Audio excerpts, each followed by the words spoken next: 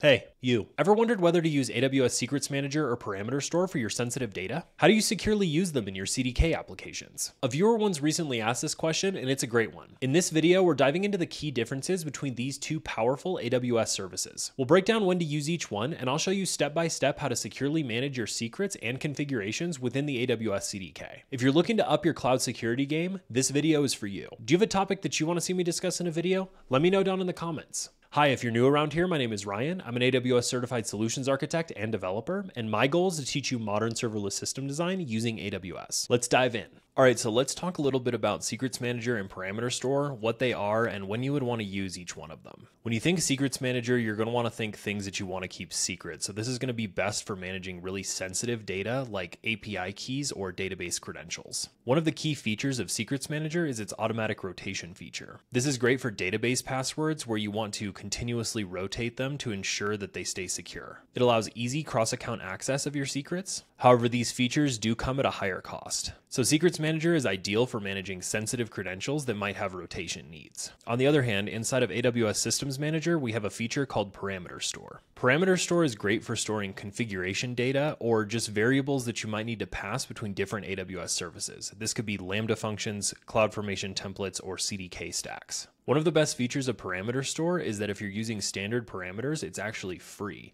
If you choose to use the advanced parameters, you can. There is a little bit of a cost associated with it, but it is cheaper than Secrets Manager. Parameter Store's storage options are actually pretty flexible, and it allows you to opt for either plain text parameters or encrypted parameters. One of the downsides, however, is that it does not offer automatic rotation of your parameters. So the use case here is best for application configurations and less sensitive data that you might want to pass between different AWS services. So next we'll hop over here into the CDK, and I'm going to show you how to create both secrets and parameters in the CDK code, and then subsequently reference those values within a Lambda function. So next we're going to jump over into the CDK, and I'm going to show you how to create both secrets and parameters in the CDK code, and then reference those values in a Lambda function. So let's jump in.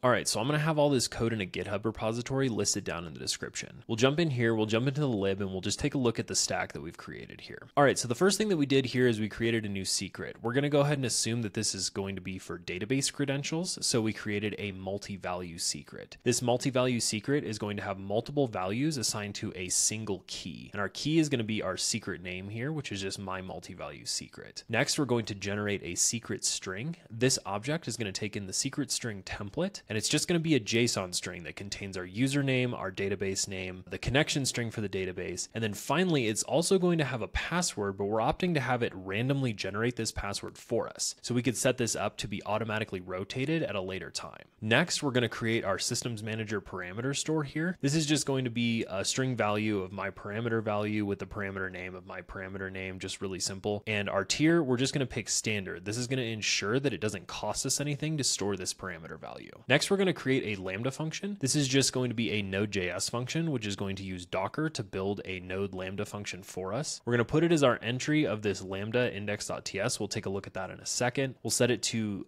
the latest Node.js runtime. And then here we're also going to pass in an environment object that's going to have our secret ARN and our parameter name of what we listed up here. And finally, we have to give our Lambda function permission to read both the secret and the parameter. So we're just going to grant read on both of those things and pass in the Lambda function. If we jump here into the Lambda function now, we just created a base Lambda handler. We're going to parse out the secret ARN that we passed in the environment object, and we're going to attempt to get that secret value, passing in the secret ID as the secret ARN. Then we'll parse that secret value and we'll just log it. We'll then do the same thing for Parameter Store, where we will parse out the parameter name that we pass in the environment object, and then we will attempt to get that parameter with the parameter name. In both these cases, we add the bang here at the end because we're just telling TypeScript that we know that this value will not be null or undefined because we know that we are passing it in our environment variable. And then finally, we'll just return a 200 status code with our secret and our parameter in it. So let's go take a look at that in the console and then test out our Lambda function. All right, so we went ahead and deployed that. We've got our secret stack here. We can jump in here and we can see our resources that were created with the multi-value secret, the parameter store, and our Lambda function. We can jump here into Secrets Manager and we can see my multi-value secret. We'll click on that. If we go into here, we can actually go to retrieve secret value and we can see all of the different key value pairs that were passed in as that JSON object, including our password, which was just a randomly generated value. Finally, the last thing I'll note is we can click over here into rotation and we can actually set up automatic rotation for this secret. Next, we'll jump over here into Systems Manager and we'll go down here on the left-hand side to Parameter Store. And here we can see our parameter that was created and we can see the value here. So you can notice a little bit of a difference here. When you click into Parameter Store, you can just see the value displayed on the screen. However, in Secrets Manager, it does actually require you to retrieve the secret value first. Finally, we'll jump over here into our Lambda function and we'll click on our function that was created. We'll go over here into Test and we'll just run a sample test. All right, so that executed. We can see the 200 status code and we can see that the secret and the parameter were retrieved successfully. And we can see the values of the secret here and then our parameter value here.